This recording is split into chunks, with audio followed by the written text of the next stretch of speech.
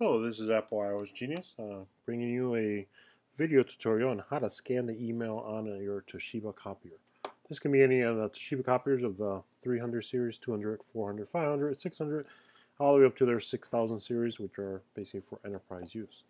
So we're going to go ahead and open this app here that I have created. Excuse me.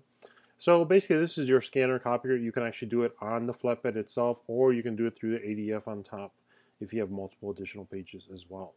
So we're going to go ahead and continue to the next. And then to continue on the next, we're going to go ahead here as we have listed. There's a book in here. It is circulating, meaning basically this is where you're going to scan your document. So you can just go ahead and click this. And then once you're about to ready to go ahead and scan your documents either in the flatbed or on the ADF scanner, you want to go ahead and select on scan.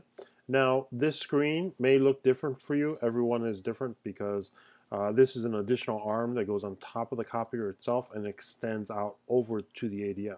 Some actually have the actual LCD display on the actual panel of the copier itself. So instead it would be near to the bottom, which is right here in this area where the three little tabs are. So here, as you can see, is a scan feature. There's an arm that goes over, and some actually appear right here on the side. So we're going to go ahead and continue by hitting this. You want to go ahead and scan whichever the scan button is located at, either above or on the panel, even though they're both panels. Once you hit scan, you want to go ahead and select on email. This is the feature we're going to use internally to the company, and best way to send it out to yourself if you need to scan some documents, or even to other people if they are listed in your address book. So once you hit email, you want to go to the to section here. You can also do the CC and blind carbon copy if you like. You can also change and select a subject if you want to. By default, it's going to say scan from, and then it'll have the scan from name. It will be like MFP, which is basically the default name on the actual copier. And then you want to put a body of text message, which is going to be quite long because you got to hit each one of these buttons, like 2, 3, has A, B, C, D, E, F. You have to hit it a few times. So technically the easiest and best way to do this is just make sure you just hit 2, like we hit here, and then this pops up. This is basically the address book in here, and you want to go ahead and select on the address book that you want it. So like we'll just say Smith John is the first one. If your name is not listed, feel free to select over here where it says 1 of 375. It would actually be maybe 100, 200, depending on how many are in your contact list. So you want to go ahead and select on this arrow here going down until you can find your name. You can also do a search and do a keyword search basically by just your first name, and it should self-populate. So we're going to go ahead and continue. We're going to go ahead and select on John Smith. It is highlighted. So we're going to go ahead and select that. And then we're going to just go ahead and select on OK. Once you've done that, your name should appear right here at the top, which right here is a different name than what it originally stated. John Smith now turned to Mike Muzzini. So we're going to go ahead and now, you can hit down the arrow button here, 1 to 2 pages, in case you want additional options or functions.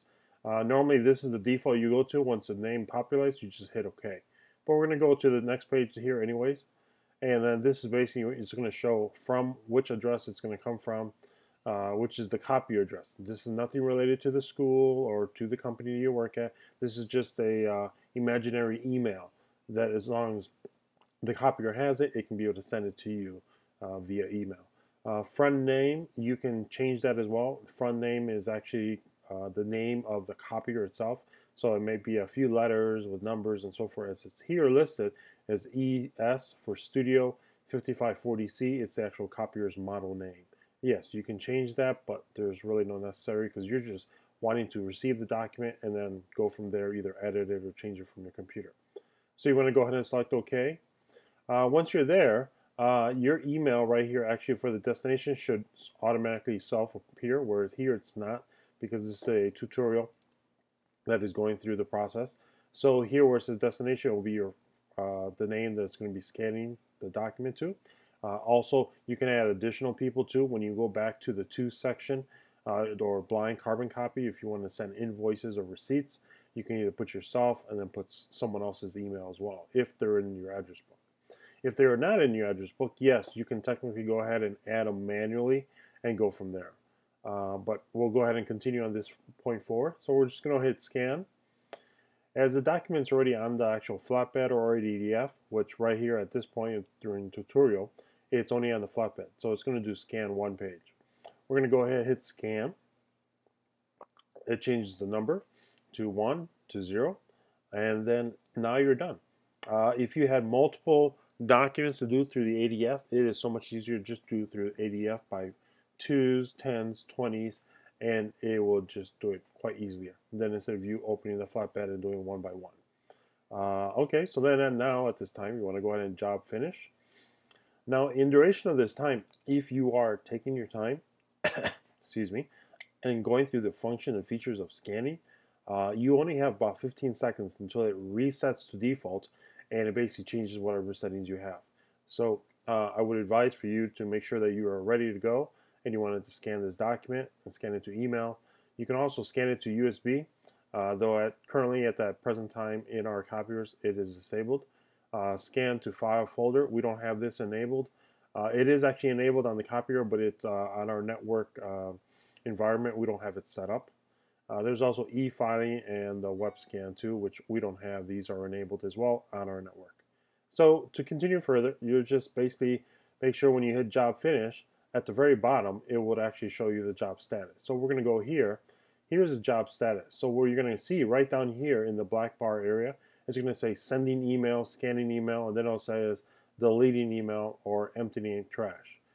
Basically, it's basically confirming with you that it's sending the email. And within a matter of moments, you will get the email with that attachment. If you do not receive that attachment and you don't get to scan the email to work properly for you, feel free to reach out to your help desk, and then they will be able to continue to further do additional training if needed. So we can go ahead and hit job status. And if you hit the job status, you can see these are the current jobs that are printing, faxing, and scan. But what we want to do is we want to hit the log. And by hitting the log, you want to hit select on the scan feature, because you just scanned the email. And this is like a confirmation for yourself before you go into your desk and make sure if it was scanned to your computer, to your email. So once you hit that, it'll say it's to scan file name, store to e-filing. Well, here it won't be stored to e-filing, it'll be stored to email. And then it'll say date, time, how many pages, and if it was okay or not. This send to file name will actually be your email address, and the file name, it just provides it of a generic number, or name or number, which was basically here scan03. If it does actually fail, feel free again to reach out to your local help desk and create a ticket, and someone will be gladly to help you out.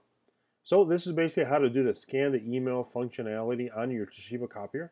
If there's any additional questions or features or functionality on how to use your Toshiba copier, feel free to reach out to Apple at iOSGenius on YouTube channel. Feel free to put comments at the very bottom, and subscribe for any other future videos of Toshiba's iOS or Apple products that are coming out in the year 2014. Thanks. Well, have a good day now.